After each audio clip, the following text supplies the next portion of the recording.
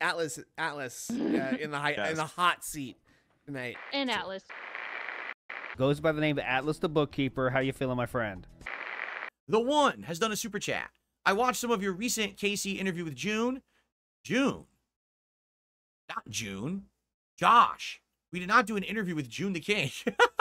This person's got their wires crossed here. It was an interview, a Kino Casino interview with June the King. June the King is not happened.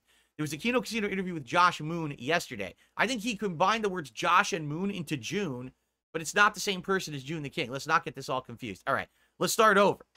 I watched some of your recent Casey interview with Josh. You nailed it perfectly when you said the root issue is a moral disagreement. He often contradicted himself, and I think deep down he isn't happy.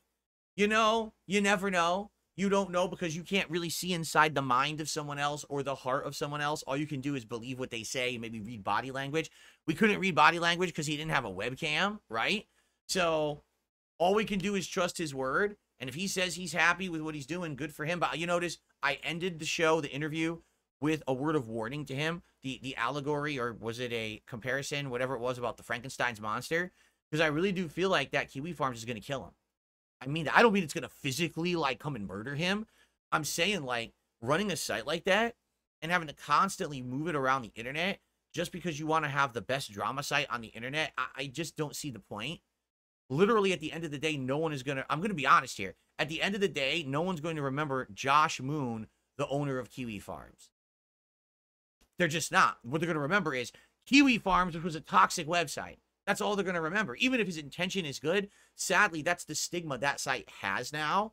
And I get the feeling that moving through the years, it's going to get worse for him. And I really feel, after having spoken with him, he's a well-spoken guy. He seems very intelligent, and he certainly doesn't seem like a bad person. Like, his intentions seem good. But I feel like, sadly, it's going to crash and burn for him.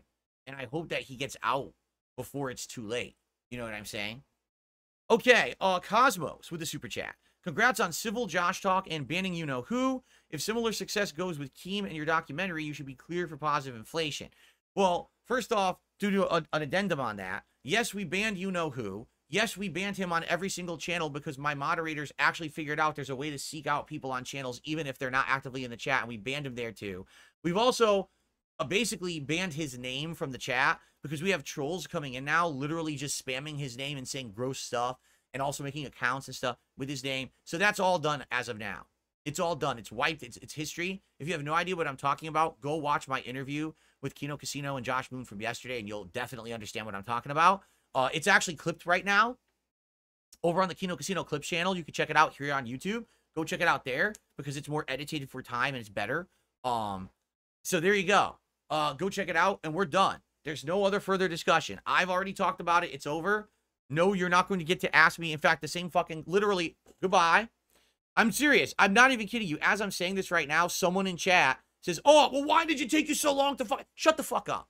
Shut the fuck up and get out of my chat and don't come back. The king decrees you are a plebeian and a little wimp and a peon. Get the fuck out of the king's court. I'm tired of wasting my time repeating myself. The king does not repeat himself.